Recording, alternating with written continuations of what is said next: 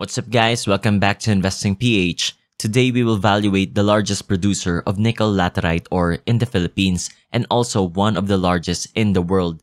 This is NIKL Asia Corporation. This is a continuation of our analysis of nickel mining companies. So if you haven't yet watched my analysis of global ferronickel, I suggest you watch it first, link in the description below. Anyway, let's see if this company is a good investment or not. So let's start.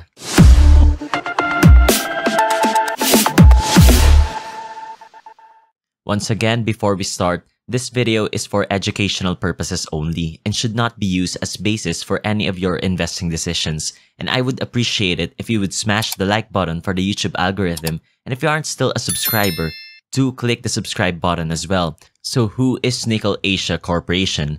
Founded in 1977, wherein they started their first nickel operations in Rio Tuba, Bataraza, Palawan. Since then, they have expanded their mining and is now the largest producer of nickel lateritic ore and also one of the largest in the world. They also have interest in the renewable energy sector. Their corporate structure are as follows. So they also have operations in gold and copper exploration and in the energy sector as well, wherein they are focusing in renewable energy. Though they have interest in this division, this only plays a small portion of the revenue, which I will show you later on. Mostly, the bulk of the revenue still relies on their nickel production. These are the locations of their mines, exploration projects, and their energy projects. In their nickel business, they have two products, which is saprolite and limonite. This is used in different things. The breakdown for the volume of their sales are as follows. So almost an equal amount for the two products. With this, we can see the total cost per wet metric tons had been increasing since 2018. Their customers are China, Japan, and of course, our country as well. The revenue breakdown are as follows, so a huge portion is in China. Now, like what I said in my previous video, China is now the largest manufacturer of electric vehicles. That's why this is their largest customer, and Japan is also in the top as well. If we look at their overall revenue for the whole company, like what was mentioned a while ago, the bulk of their revenue comes from their ore business, which is more than 90% of it. Their other business such as their interest in power only takes up a small portion. With this, since nickel is the main bulk, they are really affected by the price fluctuations of nickel. So if you look at the past prices of nickel, we can see it goes up and down. Right now, nickel prices is increasing. One main factor for this is the rise of electric vehicle demand, wherein nickel is used for the battery. But of course, even with the demand of nickel increasing, we have to know if this company will be producing more nickel in the succeeding years. This is their total ore reserves as of December 31, 2020 for their different mines. So this is in thousands. For their saprolite, they have 113 million wet metric tons of reserves that has 1.45% nickel and 13.60% iron. For their limonite, they have 178 million wet metric tons of ore reserves that has 1.05% of nickel and 42.32% iron. Now, everyone knows that mining damages the environment. That's why the company has to be responsible in their mining operations. NIKL Asia has received countless of awards in their different mines. With that said, to be awarded with environmental awards for their mining, I think they are responsible enough for their line of business. You can check their annual reports to further research their environmental projects, how they are balancing the effects of their business, since I won't be tackling on this topic too much. With that said, let's go to their financials. We would still be following our checklist in evaluating this company. To further understand each line of it, I suggest you watch my other stock analysis videos, especially my valuation of their competitor, which is Global Ferronickel or FNI, link in the description below. First, let's look at their income statement. Now, just like FNI, their revenue and net income fluctuated quite a bit, especially in 2014 to 2017. If you look at the revenue growth, they had a sudden rise in 2014, then a decrease in 2015 to 2017.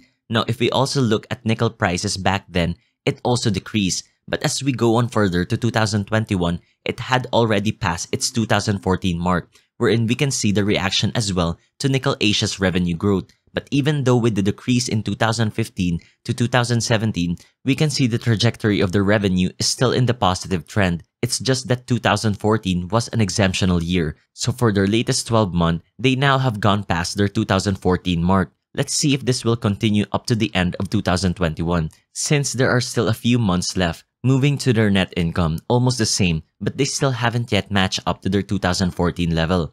Even in their latest 12 months, But even with that, their net income compounded growth rate from 2010 to 2020 is at 11.34%.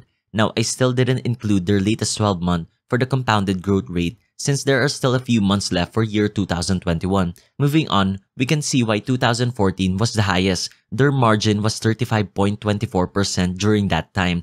Though their margin for the past 10 years is sitting at 20%, it's almost the same with their competitor FNI, which sits around 21%.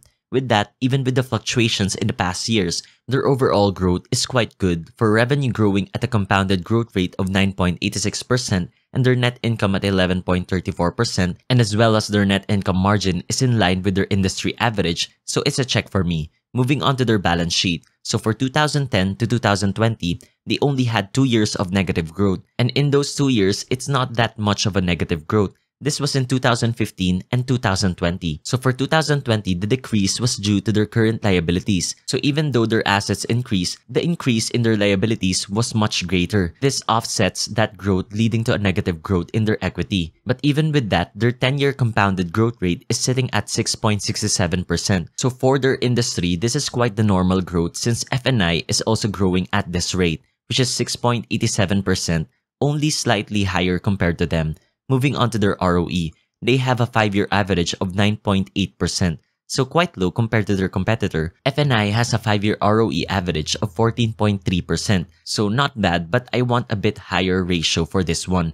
ROE indicates how well the company is using equity capital in producing net profits. The higher the average, the better the management team in producing net profits using available capital. Now let's see if they aren't relying on too much debt to increase their ROE growth. So their debt to equity ratio is sitting at 0.43, so really low. This means they have 0.43 peso of debt for every 1 peso of equity, which is really good, since what I want here is for this ratio to be below 2. So I use this guide in evaluating the debt to equity ratio. For FNI, they have a ratio of 0.49. Moving on to their cash flow statements, so they never had a negative cash flow on hand ever since 2010, and they had been increasing it as well with a compounded growth rate of 20% in the past 10 years, which is really great. So with their free cash on hand, let's see if they can pay up their long-term debt in just under 3 years. For their latest 12 months, they can pay it up in just under 0.10 years, so in a snap, they can be free of long-term debt. Another check for me.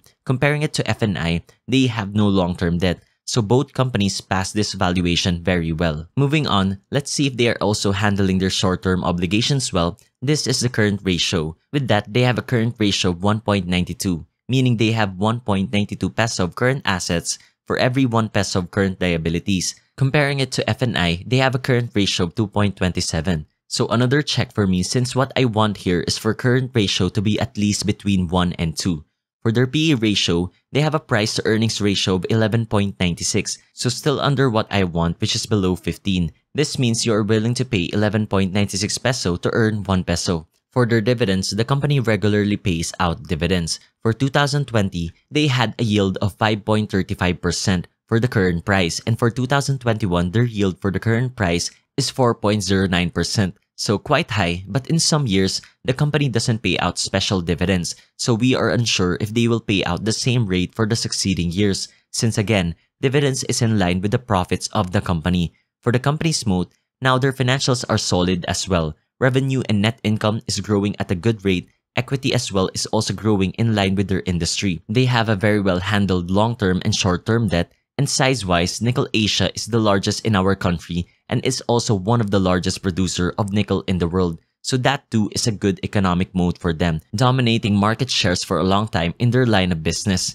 Moving on to their leader is Gerard H. Brimo. So he has handled a lot of companies. He's the chairman of different companies as well. One is Felix Mining Corporation, which is served from 1994 to 2003. He also served as the president of the Chamber of Mines of the Philippines from 1993 to 1995, and as chairman from 1995 to 2003, and was elected back again as chairman in 2017, at which he currently holds up to today. So with that, we can see he has a lot of experience in the mining field. Lastly, is it within my buy below price? My computed intrinsic value for them is 8.33. With a 30% margin of safety, my buy below price is at 5.83. With that, NIKL Asia only failed in my ROE valuation, since that's the only thing they lag behind compared to their competitor. Again, nickel prices is soaring up due to the demand of electric vehicles. The only downside to it is what if they make a better battery that doesn't need nickel in it. Although there are already batteries out there that doesn't use nickel, it still doesn't compare to the capabilities of it. That's why it's really a must to have a good margin of safety and to use conservative growth rates for your intrinsic value computation, because no one knows what will happen in the future. Although the good side of it is the company has good financials, that's also a good margin of safety for me. So this ends my valuation. Again, would like to remind you guys, this is just an introduction of the company. If you like it so far, then do your thorough analysis. My video is just a preview of the company. Never rely on it for your investing decisions. With that said, I hope you liked the video. And if you still haven't clicked that like button, now is the time you do so. And if you still aren't subscribed yet, what are you waiting for? Click that subscribe button as well. If I miss out on some key datas, would really appreciate it if you comment it down below for everyone to see. So thank you and see you in the next video.